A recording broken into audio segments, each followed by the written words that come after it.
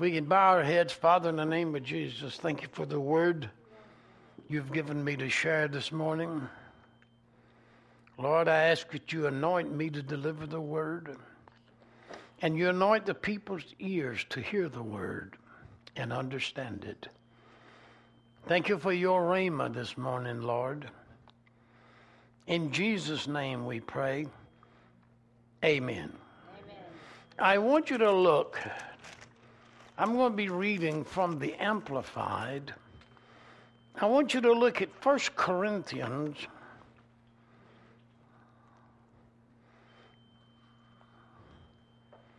in chapter 5.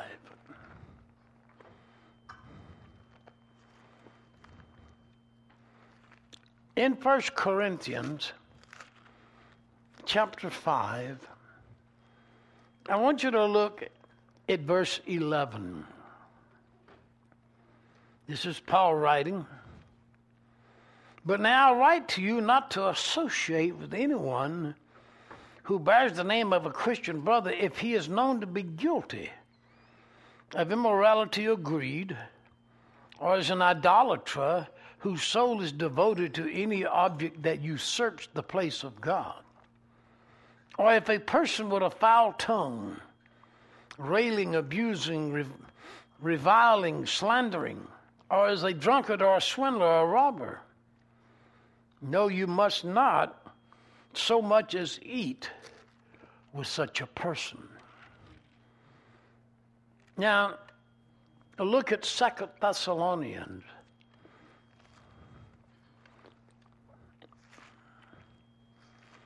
In chapter 3.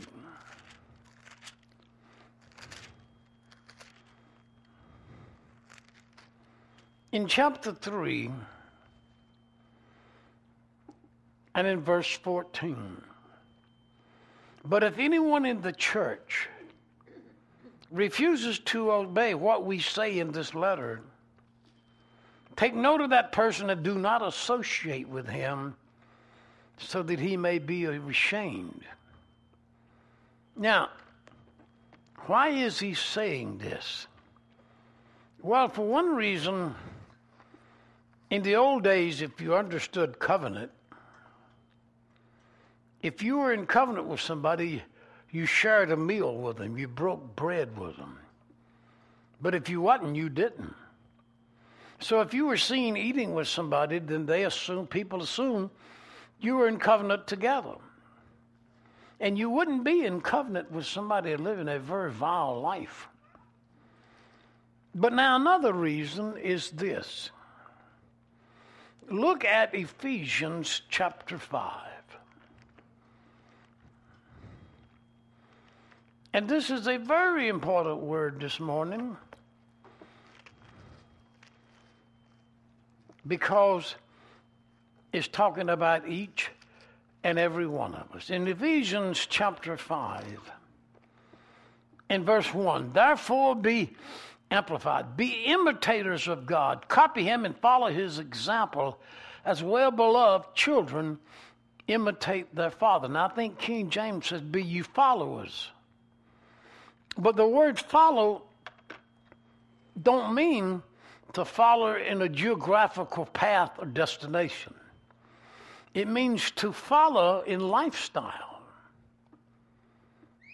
In other words, be like they are. In other words, as it says in the Amplified, to imitate. Be ye imitators of God. You see, we were created to be imitators. Now look at 1 Corinthians chapter 11.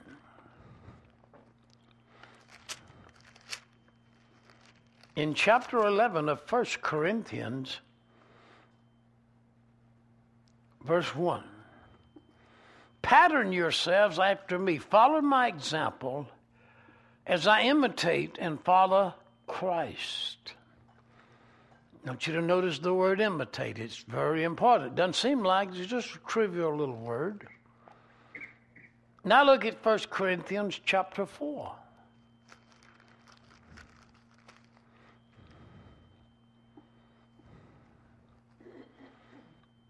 And verse 15.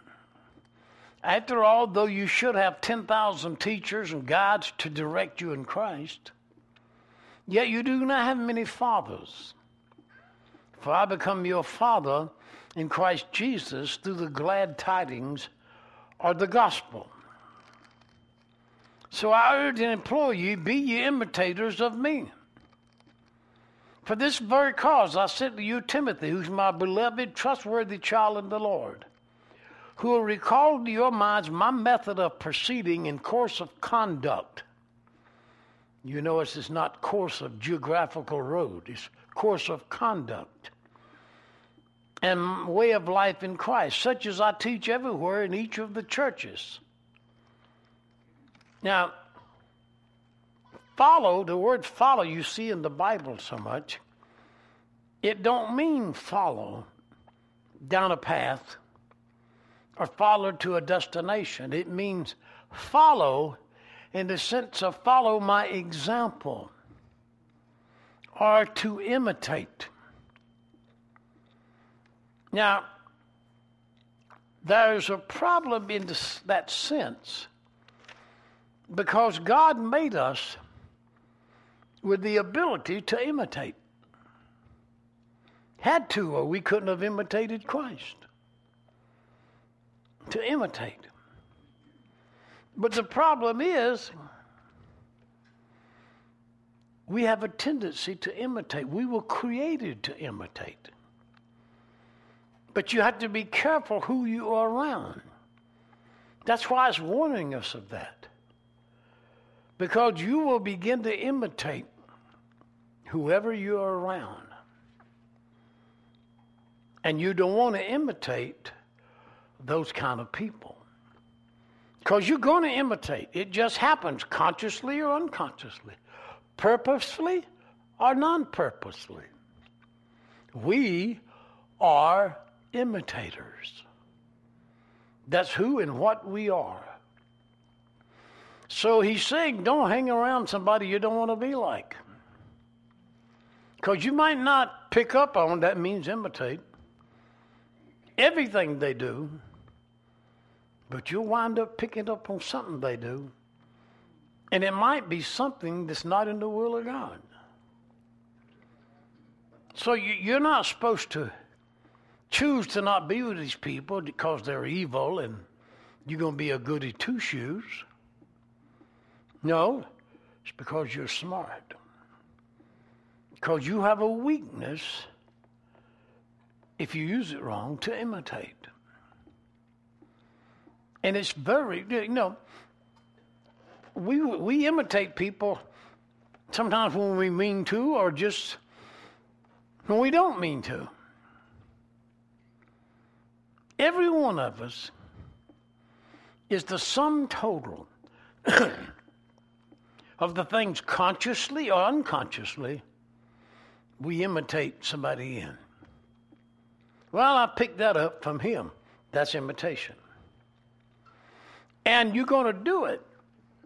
So he's saying, be careful who you are around. Don't be around what you don't want to be. Find somebody you want to be like. Be around them. Because that's the kind of acts you want to imitate. But we all imitate. I know,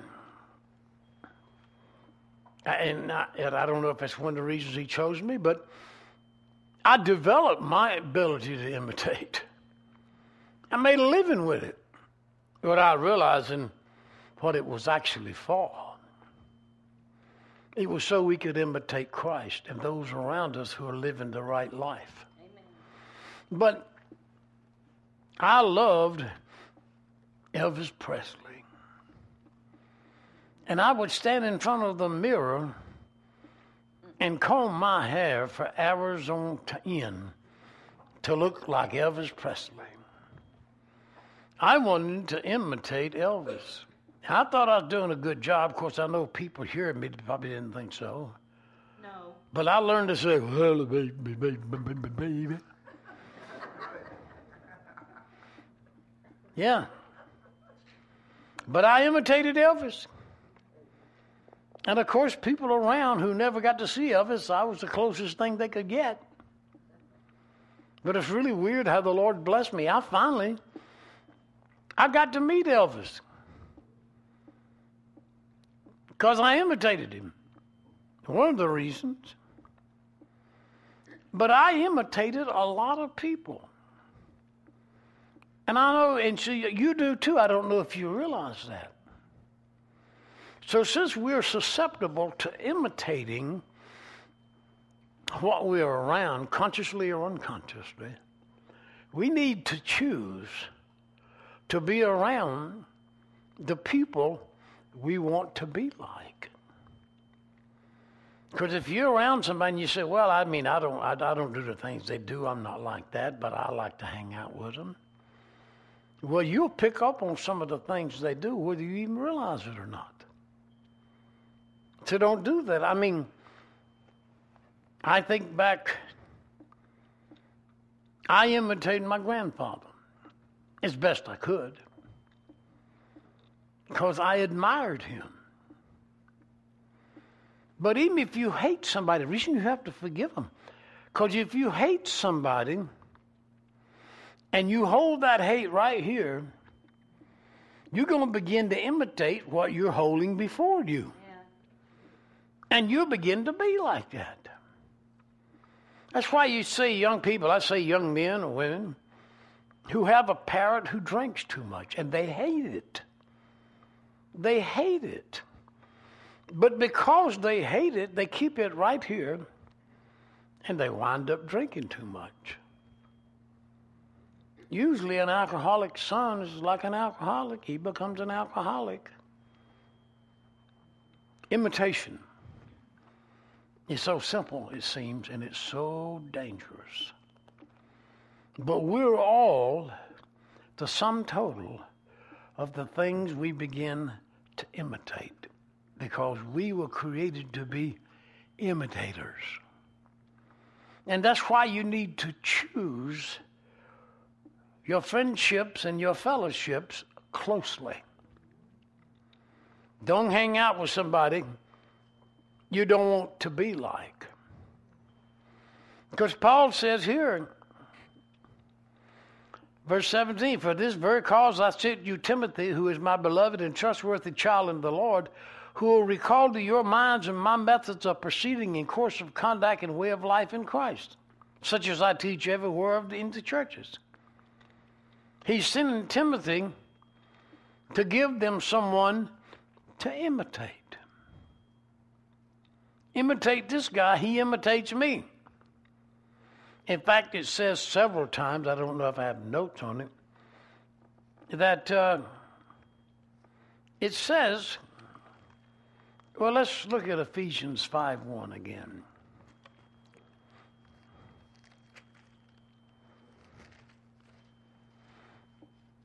And he uses the word follow. Follow means to imitate. Follow the example. In other words, imitate me. And in King James, he says, be your follower of me as I'm a follower of Christ, who's a follower of God. A process of imitation. As I say, it don't mean follow me down some geographical path. Follow my example. But this makes us very vulnerable. And whether I realize it or not, purposely or not, I will begin to imitate the people around me. How they speak, how they walk, how they talk, how they think,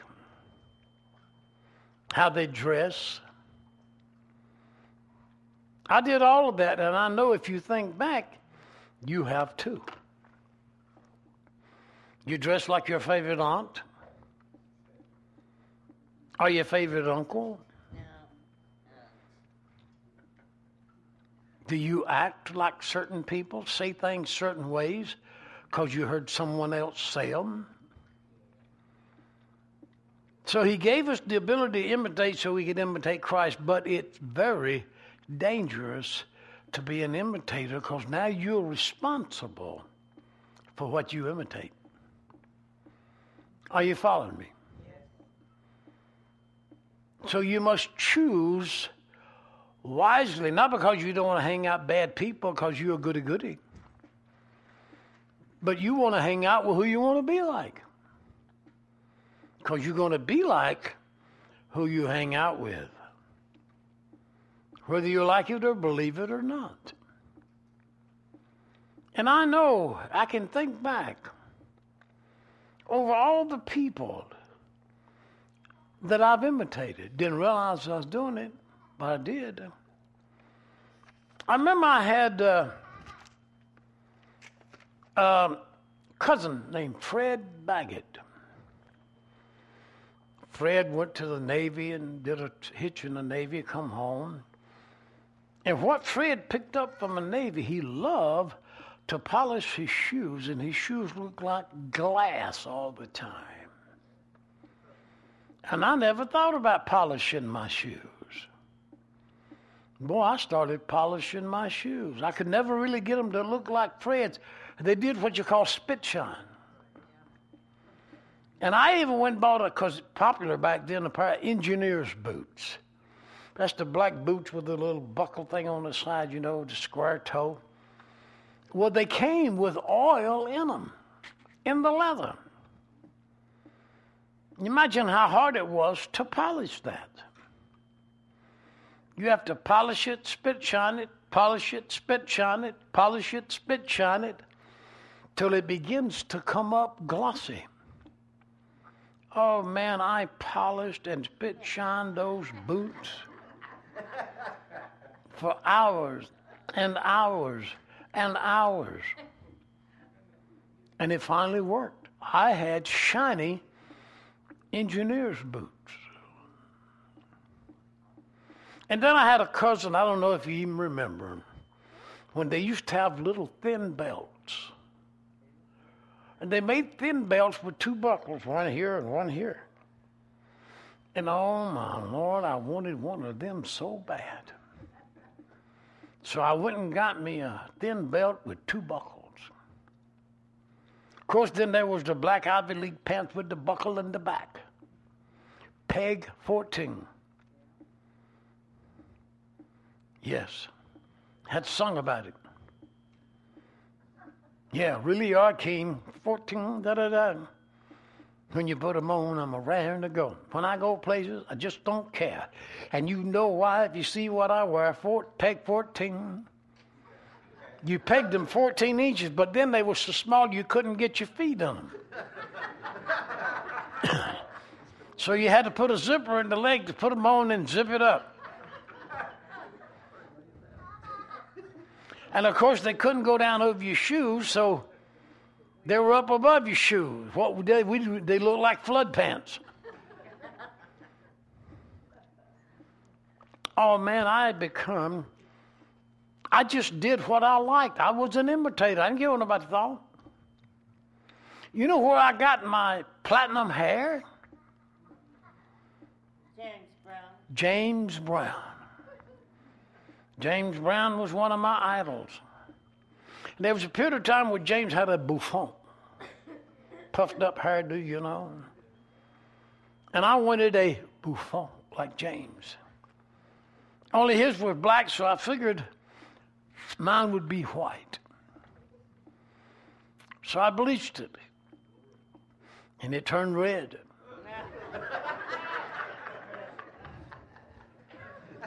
And I bleached it again, and it turned strawberry. I kept bleaching it till it turned white, but then it fell out. So I had to start all over. But I finally had platinum white hair. Problem with that is, your hair grows, and you will constantly have black roots. So I had to bleach the roots about every 10 days.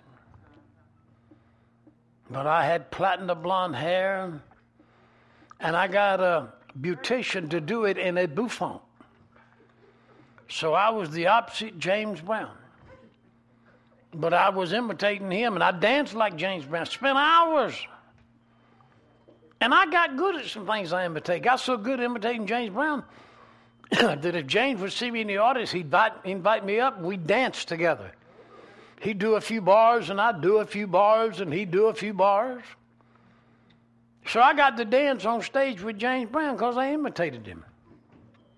I wound up making it to Vegas and beating Elvis Presley. Well, I imitated him. I used to try to imitate Johnny Cash, but you can't hardly imitate that voice. Hello, my name is Johnny Cash. No, I couldn't do that. I could sing a song, couldn't even begin to imitate him. Did it your way. But I got to where, in fact, we are all a combination of people we've admired or disliked and therefore imitated. We're not original. You know what's original? That combination makes you who you are, and you become different than anybody else. But we all have a different combination. So know this. You're going to start imitating the people you're around. So if you want to be a winner, why would you hang out with a loser? If you do, you're going to lose. Well, no, I'm not going to be like that. Yes, you will, whether you believe it or not. Why? Because you were created to imitate. We like to think we're original. The only original thing is the choice of people we chose to imitate. And that makes a different combination, like I say. But he warns us all the time. Now, religious people think that he warns you not to hang out with these murderers and rapists and fornicators because they're bad people. No, that's not the reason. He don't want you to hang out with them because he don't want you to be like them. And you'll pick up on some things that they're doing. In fact, he said, it always made me wonder if maybe 1 Corinthians should have been 2 Corinthians and 2 Corinthians should have been 1 Corinthians. Because in 2 Corinthians, he says to come out from among them that are evil. Don't be with them. But then in 1 Corinthians, he said, I told you before to come out from among them, yet not altogether. Because if you do, how are you going to influence them? Seems like that should have been 2 Corinthians, so it doesn't matter. But he said that. And if you read in the Bible, the word follow is in the Bible so many times. And it means to follow in their lifestyle. Do what I do. Imitate me. Thank God we were created with the ability to imitate. What was bad is we was given the freedom of what to imitate. But even if you don't intend to be imitating a certain person, you may dislike everything they do. Don't hang out with them, because if you do, you're going to sooner or later start doing some things they do the way they do them. And I'm telling you, if you think back over your life, you're going to remember, like I said, that you like to dress like a certain aunt at one time. Or you like to go fishing like an uncle. Or you drove like so. I remember my daddy always drove, because he didn't have air-conditioning cars. He didn't back then. He would roll the window down and drove with his arm out the window with one hand like this. Even when we had air conditioning, I would roll the window down so I could drive with my arm sitting there like that. That's the way Daddy drove. And that become comfortable to me. It become very uncomfortable for me to roll the window up even though we had air conditioning. And then, of course, I don't know if you remember when they had them little windows up front that you could put out this way. My daddy always drove with those windows out. Had to do that. I was so disappointed when they quit making windows that way. But they didn't need to, because we had air conditioning. But I wanted a window turned out to look like Daddy. And as I look back over my life, there are so many people that I'm conscious of that I imitated, sought to imitate, wanted to be like them. Elvis Presley, I used to stand with my hand like this, because that's the way he stood, with his hand. It's always like that. James Brown walked pigeon-toed. I had to learn to walk pigeon-toed so I could look like James Brown. Otis Redding, who I was very good friends with back home before either one of us made it, he used to stand and sing and stomp his left foot. So I learned to stand and sing and stomp my left foot. I quit dancing like James Brown, started stomping my foot like Otis Redding. You look good, too. Huh? You look good, too, doing that. I look good doing that? See, she liked it. Yeah. But that was an imitation. And it's incredible that I imitated so many people in life that I know about. I don't know how many people I imitated I don't know about, didn't purposely mean to. But that combination of people became who I am. And I'm glad I did, because here we are. I learned to be an entertainer imitating people, and then became a complete separate entity within itself. And that's where I learned to communicate with people. And now here, I use it to communicate God's Word so that we can all improve our lives and become more like Him. But know that you're an imitator, so don't be around nobody you don't want to be like. Because you will unconsciously pick up on something they do and the way they do it, the way they talk. I want you to think back this week coming at how many people you imitate. Why do you do certain things you do? See if you can remember why you do this way or this way. Nothing wrong with it. I just want you to realize how pervasive that is and how dangerous it is to be around somebody you don't want to be like. He made us that way. If you look, if I can find it, 1 Corinthians chapter 4, I think this is what I'm looking for.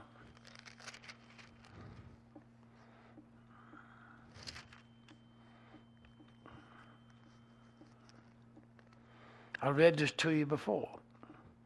Now, realizing after I've said what I did, what he's saying here. Verse 15. After all, though you should have 10,000 teachers, guides to direct you in Christ, yet you don't have many fathers. For I became your father in Christ Jesus through the glad tidings. So I urge and implore you, be ye imitators of me. He urges and implores, imitate me. For this very cause I said to you, Timothy. What cause? To be imitators of him.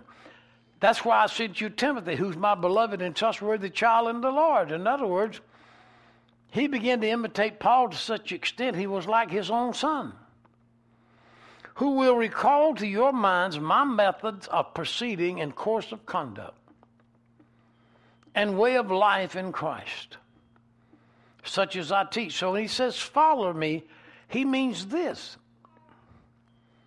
such as I teach everywhere in each of the churches. Some of you become conceited, arrogant, and pretentious, counting on my not coming to you, but I'll come. And shortly, if the Lord's willing. And then I'll perceive and understand not what the talk of these puffed up and arrogant spirits amount to, but their force, the moral power and excellence of their soul. For the kingdom of God consists of and is based on not talk, but power. Now, I don't know how we can get much clearer. So know this, you are an imitator. And if you couldn't imitate, you wouldn't be who you are. But since you were created to be an imitator, that becomes a weakness or a danger. Because even if you don't realize it, you're going to pick up and imitate something in the person's life you hang around. Be careful. Be careful. I know I learned to shave like my father. My father hated to shave. So Mom would get on to him. And then he would shave with a safety razor. And even when I got an electric razor, and still do, I'll shave first with the electric razor. If it ain't close enough, then I'll take a straight razor and shave again, or a safety razor. Like my daddy. Oh, and my daddy, when daddy drank coffee, and Jackie Gleason did this too, he would hold the cup with his little finger up. I had to practice to learn how to do that.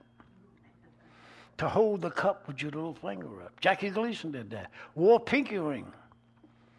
So I'd put on my little pinky ring and watch the little finger stick up. Because I admired that. But whether I admired it or not, if I kept watching it, I would have started doing it without even realizing I was doing it.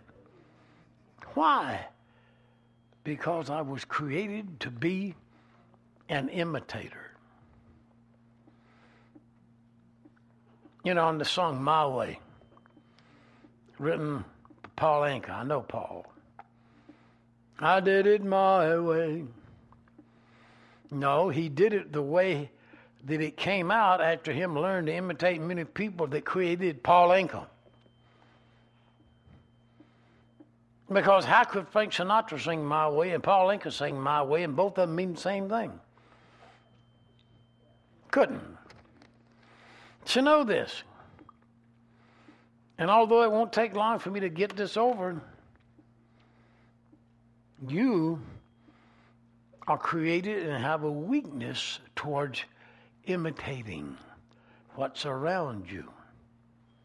So be very, very careful what you allow yourself in the presence of. Not because you're better than that, but because you don't want to be like that. We have to make definite choices. You can't just go out here. And I see people say, well, you know, I'm a Christian. I hang out with people who's not Christian. And we still may go to a nightclub every now and then, but I don't let it affect me. Oh, it's affecting you, whether you realize it or not. Now, you're being impressed upon unconsciously. You don't even know it. But you'll pick up on it. And remember that word pick up is dangerous. Well, I picked that up from my uncle. Well, I picked that up from Bill. Watch out what you pick up. Because it's a lot easier to pick it up than it is to lay it down. It's hard to break a habit that you've learned through imitating something. Once it becomes a habit, it's very hard to undo. So be careful up front. Choose carefully. And don't hang out with them people. That's why it tells us we should fellowship with one another. Why? Because we both have the same goal. So we'll both pick up on doing the same things. Fellowship. It says it strengthens us to fellowship together. And it does. And I've had so many people who are Christian come to church, love to come to church, but keep hanging out with their old friends. And Jesus said something very crucial if you pick up on it. Now, he was a Prince of Peace. But he says, I did not come to bring peace. I come to bring division. To turn the two of the family against the three, the father against the son, the mother against the daughter. Why? Because you're going to have to choose to follow him or them. You can't do both. So to choose him, if you really choose him, is going to force you to begin to choose the set of friends who are trying to walk like him, and because it will help you walk that way. You're looking for like people. Amen? So Jesus said you may even have to divide your family up. If they're not following me, then you got to follow me. And it may lead to you doing everything different than they do. So then he's brought division, not peace. But that brings peace in your life. See, we have peace with God. God's at peace with us. I know King James translates that a little different. When the angel saying, peace on earth, goodwill among men. That's what it meant. Peace on earth, goodwill toward men. God has goodwill toward us. No evil intent now.